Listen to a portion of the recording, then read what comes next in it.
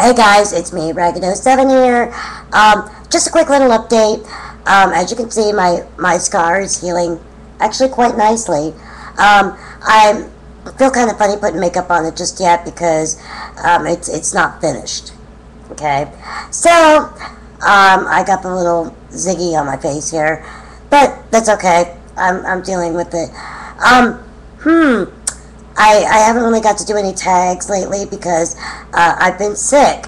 Now, anybody who's like smoked for a considerably long time and then quit or at least cut down a lot is going to be like hacking up yuck for a while, right? Okay, well, I'm hacking up yuck and it feels like bronchitis, which obviously is very normal for this to happen. It's just one thing after another. Then, check this out. Okay, my hearing aid dies, but it's in the shop getting fixed. So, I'm going to be like deaf for a week. I have the other one, but now my ear is clogged, and I can't hear out of it. So, it does nothing for me. And I'm going to the doctors and getting it taken care of and flushed out and all that good junk. But as soon as I get feeling better, I really want to start making some fun videos again. I haven't really even put on makeup lately instead, unless it's like Saturday and then today. And this is just really, really not fun. But I just want to let you guys know that I'm doing fine. And I'm just kind of spending my time. I do a lot of sleeping,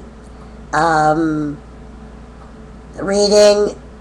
I discovered Twitter. It's quite amusing. And you know what I've noticed, though? Because I love to watch people. I should be one of those, like, anthropologist people, but famous people are rather boring. They really are. And I'm kind of learning that. But, you know, in some ways it's kind of a good thing, because then you realize that you're really not that lame, and you're just like every other human being. So, that's kind of nice, isn't it?